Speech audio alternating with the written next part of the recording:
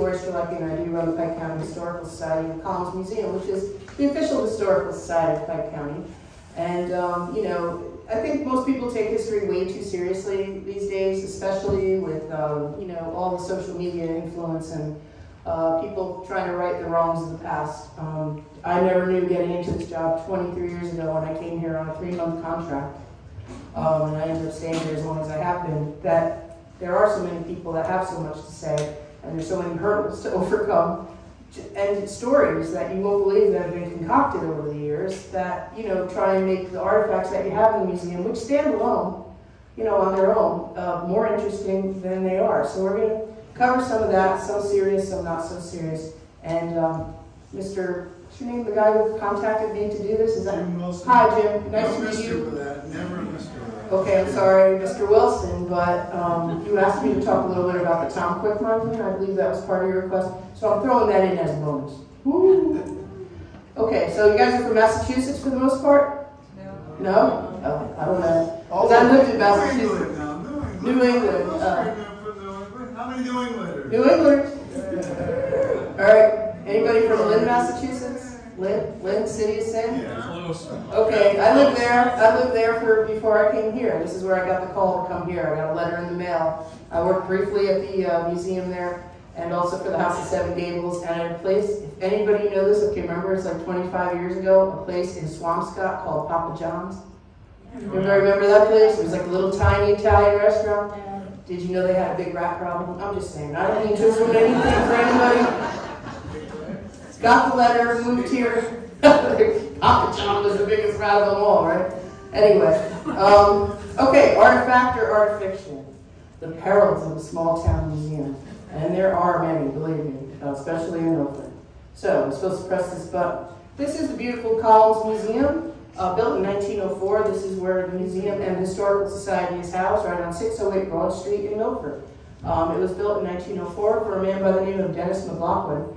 She was from a great place called Hoboken, he was from a great place called Hoboken, New Jersey. And he grew up, came over as a young Irish boy, and worked his way up selling newspapers in the Horseshoe District, to eventually buy one bar, and then another, and then another, and before you know it, he was a politician.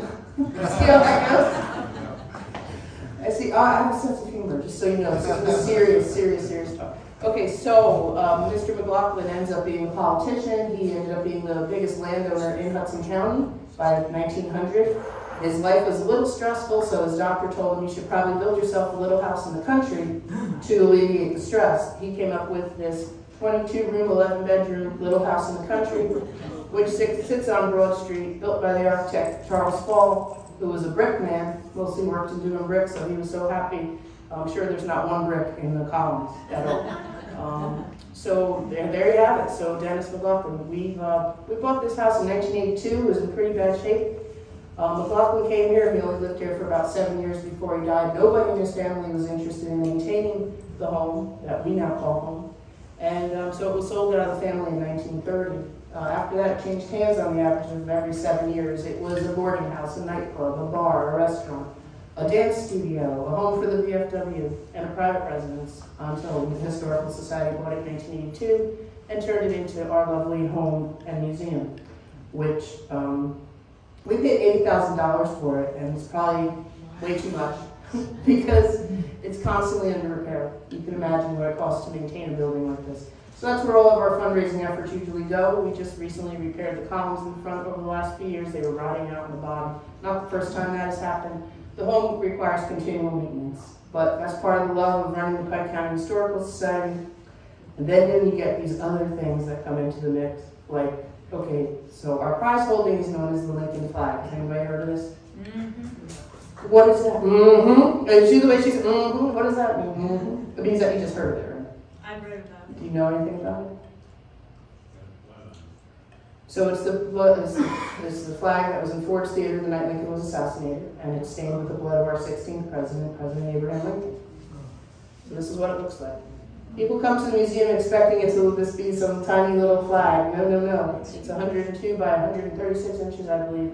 36-star flag that was draped over the balcony of the presidential box the night Lincoln was shot. So there were two flags of this size as decoration. Of course, you know, the war had just ended, everybody was in a pretty good mood. Mary Todd Lincoln was over the moon to have her husband back, and the war was over, and, you know, she wanted to be the first lady, and, you know, she had a couple issues going on there. And so she was just happy to be out with her husband. They made a couple of, you know, they didn't have cell phones back then or anything, so they had to send like a telegram or something to try and get a hold of people who would invite them to come with them to the theater that night. Well, nobody ever wanted to go anywhere with them because Mary Todd Lincoln wasn't very well liked, to be honest. She was a little temperamental.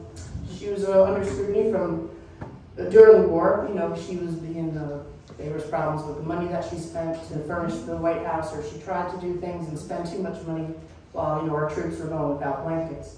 So she had some issues, and she wasn't very well liked. Well, the lucky recipients of the invitation to the theater that night was Clara Harris and her fiance, Major Henry Rathbone.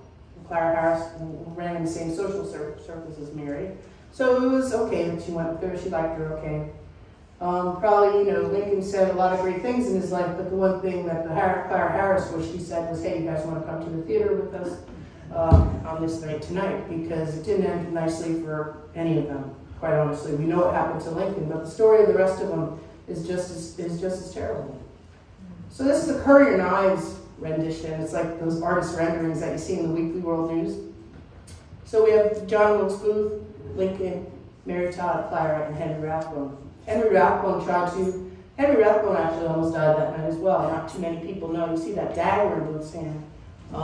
He slashed Henry. Henry tried to stop him after he shot the president, and unsuccessfully. And then Booth, as you know, jumps over the balcony and lands on the stage, breaks his leg, yada, yada, yada. So Henry Rathbone, with this big slash on his left arm, is almost bleeding to death. Nobody's paying attention to him because the president's been shot. The president's been shot.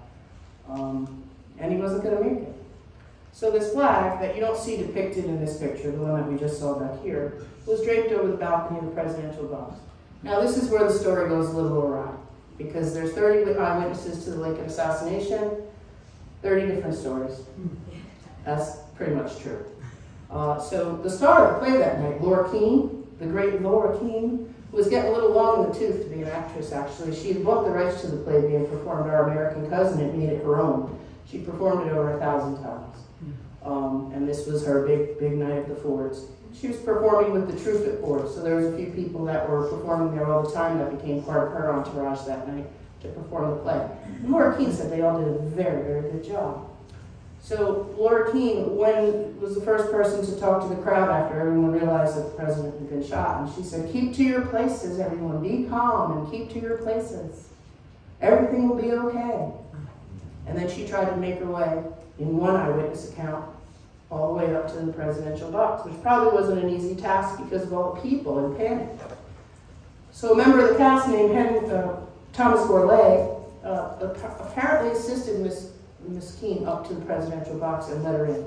Now in this version of how the Lincoln flag becomes the Lincoln flag, Laura Keene then comforts the president and has his head resting on her lap. And then when she's asked to leave, when they can't decide, well, what are we going to do with him?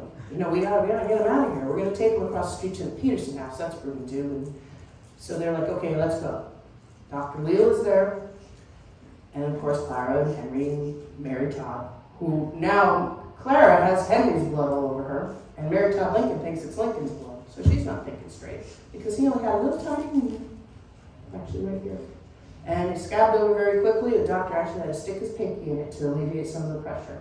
So that's when his head apparently bled upon the flag. So they asked him to leave. You know, her head is on, his head is resting on Laura Keene's lap. What are we going to do? We can't just drop his head on the floor. He's the president of the United States, for God's sake. Oh, let's just grab some of this flag, bunch it up, because it's right there, and put it under his head as a pillow. What a perfect pillow for the president of the United States, an American flag. That story makes sense, right? Anybody? It does. There's another account by Clara Harris, who we know is in the presidential box because she was a guest of the Lincolns. She says, Laura Keene was never in the presidential box. What? She says, oh yeah, Mary Todd Lincoln was a jealous woman. She would never, ever let another woman comfort her husband in that time of need. So who do you believe? What I believe is that somehow or another this flag got his blood on it. Whether it's that way, or another way, or somebody, or there's another story that says it was folded in the corner, or a flag was folded up in the corner, and they used that as the pillow. So this is what you have. This is the, okay, as you as people who are looking at rocks and stuff, you don't look at a rock and you know exactly what happened to it or where it came from just by looking at it. You have to research it, right? Figure it out. Same thing with anything that comes across, in a museum. Like, what do we do? So what do we know? We know a couple of things. We know that the blood on the flag is human. It's human blood. One of the first weeks I was even working in the museum, the flag was not there when I first started working there. It was on loan to a museum in Fort Wayne, Indiana. And then when it came back, some madman came in off the street and started yelling at me and saying that it was bovine blood on that flag. That's not human blood, that's bovine blood. I was like, I had to think, what the hell's a bovine? Is that another family name? No. I was like, oh, okay, goodbye. Thank you for your comments. But we know that it's human blood. We know that it is a contact stain, so that means something had to rest upon it. It's not a splatter or a spill. So that rules out Henry's blood, right? Unless Henry actually wrapped the flag around his arm. It's the correct time frame, correct materials, the dyes, all that.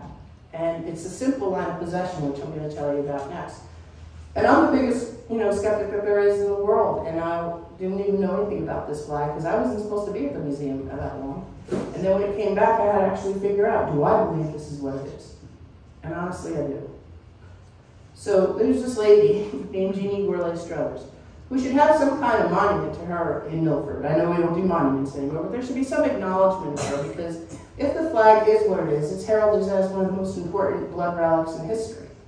It's stained with Lincoln's blood. She's the one who brought the flag to Milford. She was an actress in the play. She was in about 21 or 22. Her father was Thomas Gourlay, the man who brought Lord Keene up to the presidential box, supposedly, by one account, right? But either way you cut it, if Thomas Gourlay is the one who took the flag out of the presidential box because he was there, he then left it to her. He gave it to her to care for while he went to act abroad. She ended up marrying and moved to Milford in 1888. And when she moved here, she brought the Lincoln flag with her, and she also brought 3 of her stage costumes. So here we have this lovely woman. I'll tell you why she retired from acting. She witnessed the death of the president, number one. She was only 21 or 2. By the time she retired, she was 23. Another terrible thing that happened when she was a child, she was part of a child acting troupe called the Marsh Troupe, right? And they were performing, I think, in Alabama. And what happened was one of the stars of the play, little Mary Marsh, it was the Naiad Queen, and she had on this fairy dress. And she went to run across the stage and her dress caught on fire because of the candles. And she watched Mary Marsh burn to death. Fast forward, so what happened was Mary Marsh, those people tried to jump on her and put the fire out. They were burned as well. She's in the wings watching this. And then she's only a child, I think she was 11. 10 years later, she witnesses the president being shot. So both of them died the next morning after an accident in the theater. So she's like, I'm done. Okay, And if that wasn't enough, the very next day, Jeannie Gourlay was supposed to star in her own production of The Octoroon, where she was supposed to be the star of the play. It was her big break. Nothing was ever performed at Ford's Theater after that. So she didn't even get to perform in The Octoroon. The police came in and they thought all the actors were part of a conspiracy to assassinate Lincoln. They asked them all to stay in town, don't leave town. But Laura Keene didn't think that was meant for her, so she merrily went on her way and was arrested in Harrisburg on the train and brought back to Milford, D.C., not Milford, no, she was brought back to Washington, D.C., where she was, questioned and with everyone else. So Jeannie definitely took the flag. Her father took it from the theater that night. Whether he took it that day or put it someplace and took it out of the theater, I'm convinced that Thomas Gourlay took it. At some point, he gave it to Jeannie for safekeeping. She then in turn moves to Milford. So this is the story of the Lincoln flag, so the provenance is good on it as well. It's very short. It went from Washington, D.C. to Milford. Whether people choose to believe that or not, I do not know. There are skeptics out there that say that, this flag there's stories that have been created that you would not believe. There's one man who actually used to be on the board of the Pike County Historical Society before my time, who still has a Civil War blog where he claims, the Lincoln flag is a fake. And the stories that he concocts are pretty interesting. I mean, I read them, but I don't believe them. So out of this, we have the Lincoln flag, right? We're okay with that being what it is. But what also happened is the way people create stories just to make things more interesting than they really are. So she had these stage costumes. Well, this one was on display forever at the museum. And they told me to interpret it by telling people it was the gown that was never worn for the song that was never sung. I mean, that's pretty dramatic. I'm like, well, what does that mean? I own that gown. So you're wearing it just last night. So I'm looking at it, and I'm telling that story over the first couple of years that I was working there, and I'm like, and this is the gown that was never worn for the song that was never sung. And you know, how this was the gown that Jeannie Gourlay was supposed to wear when there was supposed to be a big tribute to the president that night at the theater. So as time goes on, there's two other gowns as well. As time goes on, you know, the gowns are getting a little raggedy. So we send them off to Shippensburg University Fashion Institute. So they could take a look at them, see what we could do to conserve them, to do them, to shore them up, you know. And they open up the boxes, 3 boxes. She opens up the first box, and it's this gown. So they did all these pictures. Well, they determined this gown wasn't even made until after 1865. So first of all, I don't know where they got that information from at the Historical Society, or like it's like a telephone game, you know. Like by the time it gets, because think about it, they got these things donated to them in 1954 by the son of Jeannie Gourlay. By the time we opened the columns, the museum in 1982, you know, maybe the story got switched around a little bit. Or maybe they just wanted to make it so interesting so that people just couldn't, you know, couldn't believe it. Well, I didn't believe it. So when I found out that it actually was a gown, I was like, well, what about the other gowns? Maybe the story is just about another dress. So what do we know? There are 3 stage costumes. The gown that was never worn for the song that was never sung. Shippensburg Institute of Fashion says no way. It was not worn because it wasn't even made. And then what happens? The actual stage costume appears because that was in the other box. So the bodice is actually what Jeannie Gourlay wore on stage that night as Mary Meredith, the poor milkmaid in the production of Our American Cousin. We're still trying to raise funds to get the skirt redone because it's the same bric-a-brac. And it's very intricate, and she's a little tiny little thing, huh? So there you go. Out of a catastrophe of like, oh my God, we've been lying about the gown that was never worn for the song that was never sung. Let's just have somebody tell us really what we have here, and then what happens is we find the actual stage costume that she wore. So that's a good ending for me. That's fine. I could deal with that. So are there any questions at all about the Lincoln flag? Because the museum is open tomorrow if anybody, I don't think you have time, you have a pretty full schedule. So. Has the blood ever been DNA tested? No, there's been people that have asked to do that. There's nothing to compare it to. So what we have is the other blood relics, as they call them, which are the sheets from the Peterson House, which they're at the Chicago Historical Society. And they have a no testing policy. Then there's a bullet fragment or a bone fragment in Silver Springs, Maryland at the Medical Museum that is of Lincoln's skull. They have a no testing policy. There are no living relatives left of Lincoln. The last of the line died in 1982. Although someone did call me not too long ago and told me I could buy Lincoln's hair on eBay. So there's always that. But so basically the problem with that is there's nothing to compare it to that would, you know, yes ma'am. So when I heard the story of the flag originally, there was also a parallel story of a handkerchief, which also has right. There are several what they call blood relics. The handkerchief, I'm not sure of the provenance of that or where it ended up. I think it's at Ford's Theater Museum. Is that we don't have it and we never did. Okay. But it might be at Ford's Theater. The flag went back to Ford's Theater for a blood relic exhibit at the anniversary of his death, and there was a cuff from a shirt that had blood on it. I'm trying to think what else. The sheets from the Peterson House, I believe they were loaned to them. A couple of other things. But the problem is, you know, what's the provenance of that handkerchief, right? And also Laura Keene's dress, what happened to that? She cut that up into pieces and gave it away. So there was a Dr. Sotos who did a documentary, which anybody wants to watch it. It's about how he tried to prove that Lincoln had Marfan syndrome, which is a blood disease, right? So he said that his facial features, his elongated ears, his long face, and some other things, something with his eyes, led him to believe that he might have had Marfan syndrome. So he approached us and he wanted to take a piece of the Lincoln flag and try to get DNA. My board ultimately turned him down, but he did find someone who claimed they had a piece of that gown that's out there that, you know, Laura Keene cut up and gave away in pieces. And when you watch the documentary, you see what a hard time they really had trying to find a viable sample of DNA because it's so old. And other than that, they had to send it to, I believe it was someplace in Switzerland, that finally got some kind of read on it. And when it didn't match, or it didn't show that it didn't show the Marfan syndrome gene in it or whatever in the blood, they're like, well, then obviously that's a fake artifact.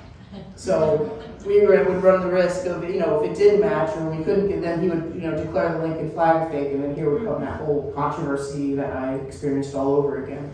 And certainly I don't want that. You know, it's just kind of common sense, and it's a simple story. And, you know, Jeannie Gourlay lived a quiet life after she came here with the flag. She never talked about it publicly, only once when she was older. You know, she didn't try to make any money. It's so hard to believe that this is just like a memento, something that somebody just kept.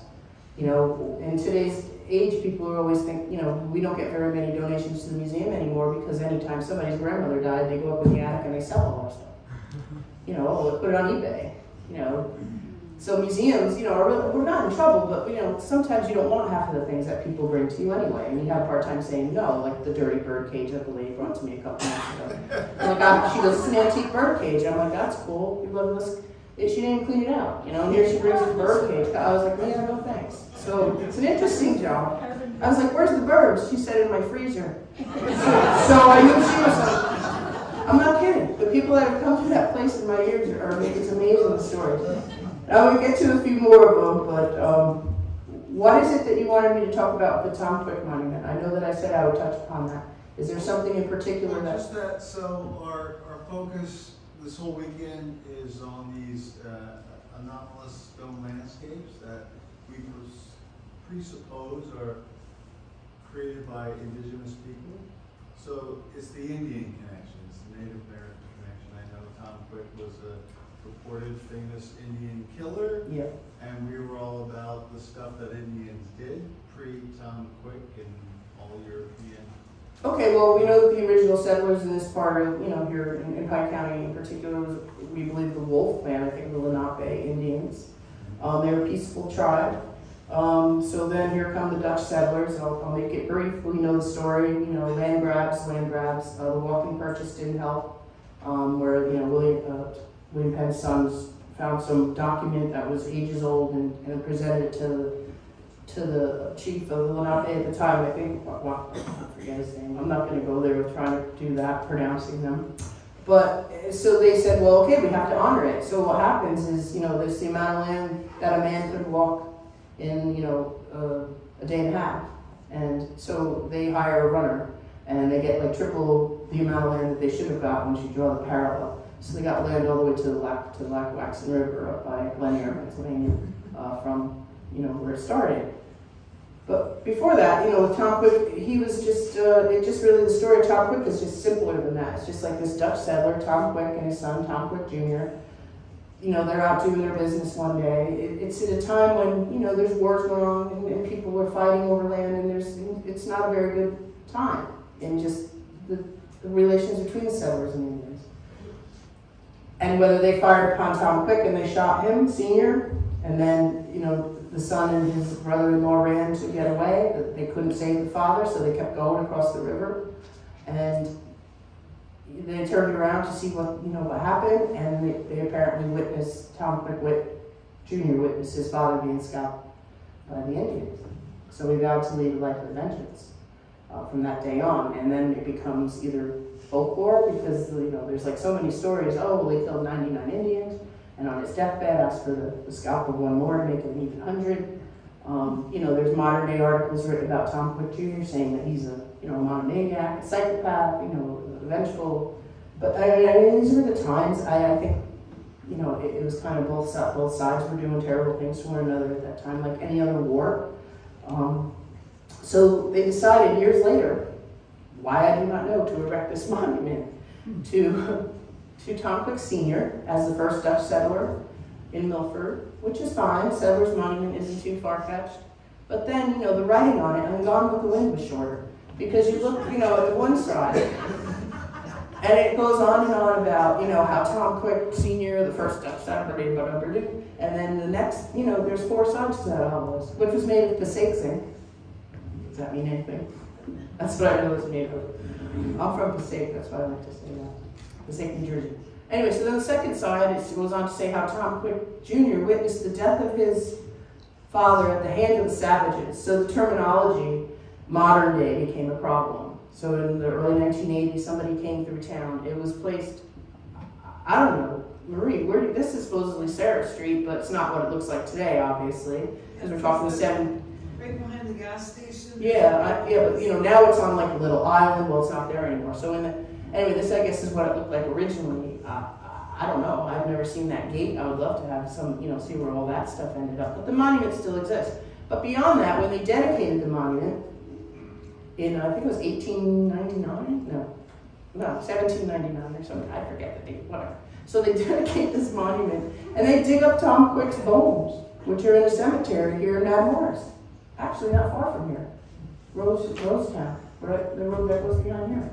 And they put it in, like, I don't know, a mayonnaise jar, and they stick it under the thing, and now it becomes a gravesite as well. So this is not only, you know, a monument to the first white settler, Indian killer, or, you know, Native American killer, and now his bones are under there, so it's a gravesite as well. So, that's crazy. So somebody doesn't like it, so they put a sledgehammer through part of the front part where we're talking about Tom Quick Jr. and the savages. And then they took it down, and they put it in hiding. And if I told you where it was, I'd have to kill you. And then years and years went by. When I first started my job, it was 22 years ago, around 20 years ago. Another man in town and myself tried to have it put back up, and we came to pretty close to getting it happen. We put up a little disclaimer. We had some kind of peaceable ceremonies. Bill Kiger and I tried to do this. We had meetings in the Tom Quick Inn. There's another story. You know, the Tom Quick Inn had 99, still has 99 little Indian skulls around the bar. There was a hatchet hanging over the, this was in the 1950s. The waitresses dressed like squaws. And, I mean, everybody's like, oh. But this is what happened. Nobody cared back then. Everybody cares too much now. And the bathrooms were like bucks and squaws and, you know, whatever. It's hokum. It's just marketing. It's nothing different than what how people are marketing things today. I think it's just taking advantage of the I don't know. I was just looking through a camp catalog from Sagamore Camp in 1933, where there's a guy dressed as an Indian chief, and it says, and we have real Indian folklore here. A real redskin from Oklahoma is on our campgrounds all the time. So people take offense to this today. But trust me, in 1933, that was a plus.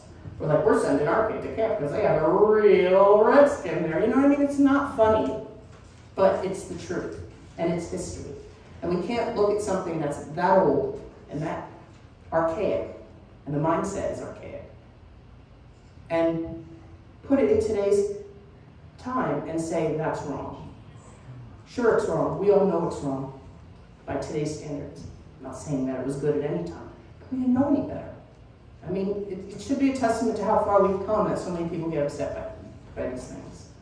Not like get offended and try and close the museum, because guess who has the Tom Quick monument now?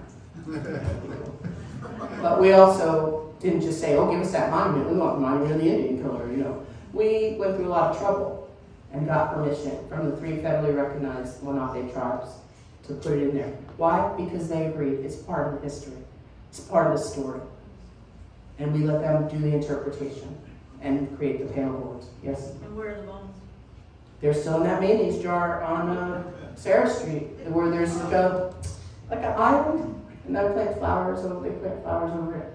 And there's some kind of little trapdoor.